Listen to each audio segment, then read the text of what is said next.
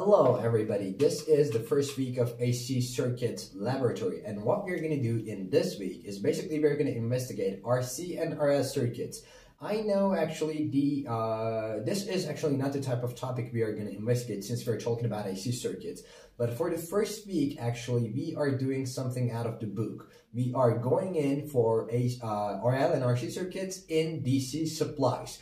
So first of all, as you probably have it, we have this laboratory manual, and according to that, we have the first experiment, we have the first circuit in which we have 5 volts of voltage source.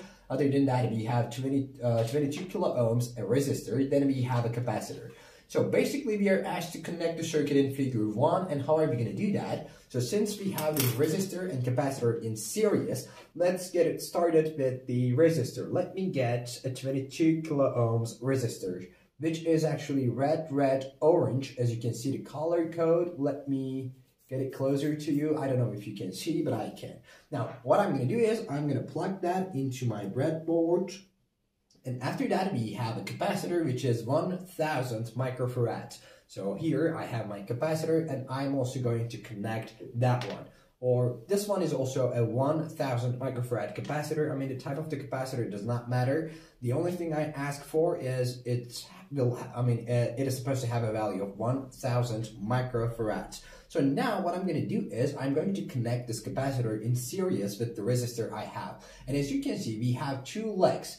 One of them is actually longer than the other, meaning that the long leg is our positive side. So what I'm going to do is I'm going to connect the long leg in series with the resistor I have right here. So that now I have built the circuit in figure. So now what I'm going to do is I'm going to apply a voltage source. But when you check out the circuit, as you can see, when t is equal to 0, actually we have a switch. And according to that switch, our switch is supposed to be closed after t is equal to 0, meaning that initially our capacitor has no voltage. So that's important actually. Now what I'm going to do is I'm going to connect a 5 voltage supply to my circuit by using my voltage source right in here. In order to do that actually, I'm going to need 2 cables, alright? So the black one goes into black, as you can imagine, that's easy, and the red one goes into red. So this is the first connection we have. Other than that, in order for simplicity in my circuit, I will use my jumper cables.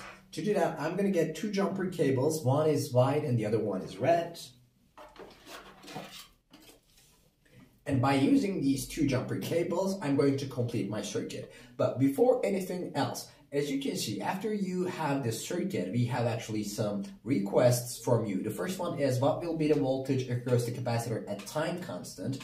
First, we want you to calculate that value, and then we want you to measure that value. So the calculation part is easy, and I'm going to show you how it is done. But the measuring part is the part that we are interested in. So how are we going to measure that value? First of all, let me show you the calculation. So here, actually, we have a pretty basic circuit, right? I probably think you can see this. Here we have, let me say, 1 that actually representing our first circuit. Here we have 5 volts of voltage source. Other than that, we have this resistor in here, and also we have this capacitor.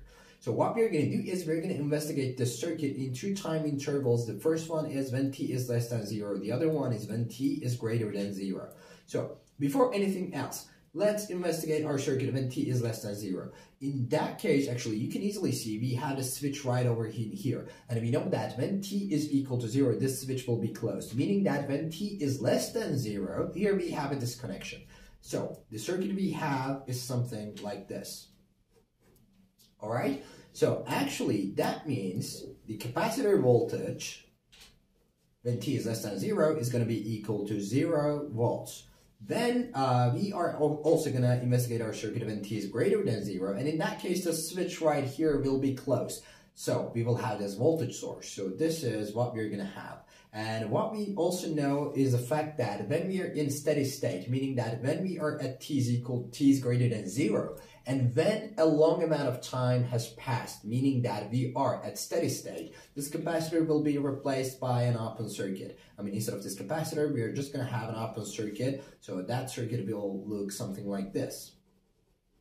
So what we know is, here we have plus minus VC, here we have 22 kilo ohms, and here we have 5 volts. That simply means that our final voltage value, VC of infinity, is going to be equal to 5 volts for our capacitor. Other than that, we need to calculate the time constant. And we know that for an RC circuit, that is equal to R times C, and our resistor value is 22 times 10 to 3. Other than that, we have our capacitance value, which is 1000 times 10 to minus 6. So in the end, what we're going to have is 22 seconds. That's the time constant we have. And if you want to get an equation for our capacitor voltage value, that is actually going to be VC of infinity, all right, plus VC of 0 minus VC of infinity, times E2 minus T over time constant. So when we replace the values, what we're going to have is VC of infinity is 5 plus. Here we are going to have 0 minus 5, that's going to be minus 5 times E2 minus T over 22. So basically we have 5 minus 5 times E2 minus T over 22. Of course, that is in volts. And as you can see, let me scroll my page down a little. The first question is, what will be the voltage value across the capacitor at time constant? We know that our time constant is equal to 22 seconds, meaning that VC of t is equal to 22 seconds is going to be that voltage value. So 5 minus 5 times E2 minus 1, and that is actually going to give us, let me calculate this part by using my calculator. So when I have 1 over E, that is, 1 over E, that's going to be 0.36, and when I multiply it by 5 and subtract that value from 5, you're going to have 3.16 volts. That's the value we're going to have. That's the first calculation part, and we are also going to measure that value. So I'm just going to draw a line in here, and let me just say measurement in here. Other than that, in part C, what we have is we are actually asked to calculate the voltage across the capacitor after 60 seconds. So VC of t is equal to 60. In that case, we're going to have 5 minus 5 times E2. Instead of 1 this time, we will have 60 over 22. That's going to be minus 2.72. And this is what we're going to calculate. And when we do the proper calculations in here, we're going to get 4.673 volts. And we are also going to measure that one. So let's get it started. So in the first part, what we're going to do is basically now our capacitor has no charge at all and it has no voltage at all. So what we're going to do is we are actually going to connect that to a voltage source and observe how it is loading. That's the logic we have. So now I'm going to get one of my cables right in here, and also I'm going to plug another one at the end so that I will be able to actually supply the voltage. Now what I'm going to do is, let me turn on my multimeter again. I will actually set the voltage value to 5 volts. Here I can make a little bit of an arrangement, 5.03, a little bit more, yes. Now we have exactly 5 volts, and what we're going to do is pretty basic, and we are actually asked to observe the time at the same time because we want actually 22 seconds to pass, and exactly at that time we are going to calculate the capacitor voltage value. Now what I'm going to do is actually I am supposed to connect this multimeter across my capacitor. You know what? Because I am actually trying to but measure the voltage across the capacitor. So I'm going to get 2 more cables. And this is how it is done. I mean, the black one goes to COM, and the red one, they are actually entangled a little. Let me fix that. This one goes to here, and as you can see, I'm in the DC voltage mode, and I'm going to connect my probes across my capacitor so that I can measure the voltage across the capacitor. Alright, this is what we have, but as you can see, now we have a problem. And what is that problem? Our capacitor is already charged. So actually, we can replace this capacitor by another one so that we will get an uncharged capacitor. So here I have another one, and let me check if it is charged or not. And also there is another way of uncharging your capacitor all of a sudden, which is that you can simply touch the legs of the capacitor to each other. So in that case, you will have a 0 voltage value. Let me show you.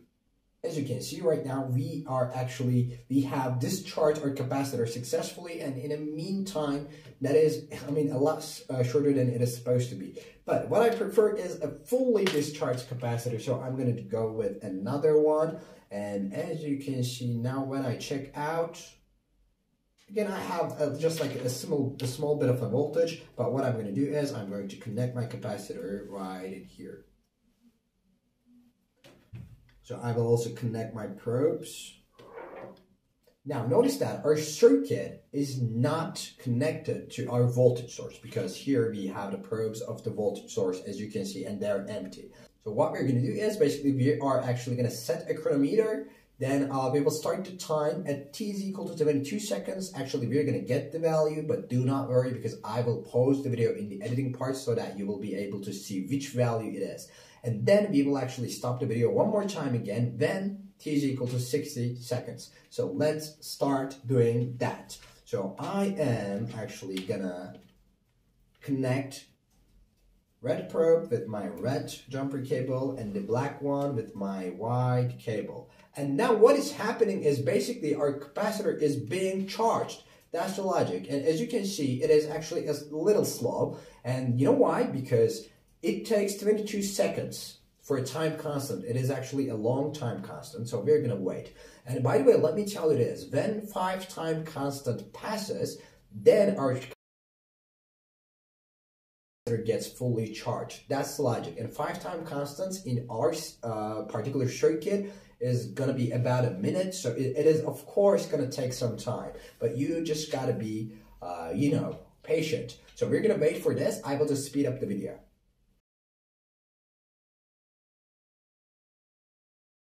A few moments later. Now guys, we have been waiting for a while, and as you can see, we are almost at 5 volts, which was actually the expected value. So this was the first part of the experiment, and actually I will talk about the results after I'll check the video. You know why? Because I am also interested in those values, because I didn't have a chronometer with me. So I will also check out from the video if our values from the measurement and also calculation hold. But I'm pretty sure they are holding, because we set up the experiment so fine and well, and also our calculations are correct. So see you in the second part of the experiment.